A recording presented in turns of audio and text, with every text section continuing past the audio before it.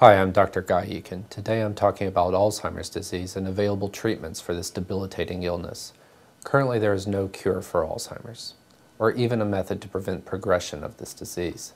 Of the 10 greatest causes of death in the United States, Alzheimer's is the only disease for which there is no known prevention. However, there are medications that can help control its symptoms, and other treatments are also available to help manage agitation, depression, or psychotic symptoms that may occur as the disease progresses.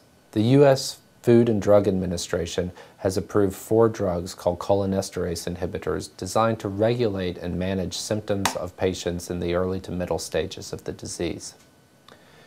Those suffering from Alzheimer's have low levels of acetylcholine, an important brain chemical involved in nerve cell communication. These drugs slow the metabolic breakdown of acetylcholine and make more of this chemical available for communication between the cells. This helps slow the progression of cognitive decline. The 4 FDA-approved drugs are Razodine, Exelon, Aricept, and Cognex.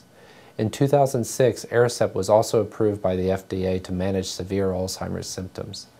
For severe Alzheimer's disease, a 5th drug that operates by a different mechanism has been approved. Namindum most likely works by modulating the levels of another chemical signal called glutamate. Although there is no cure, these drugs help patients cope with their day-to-day lives.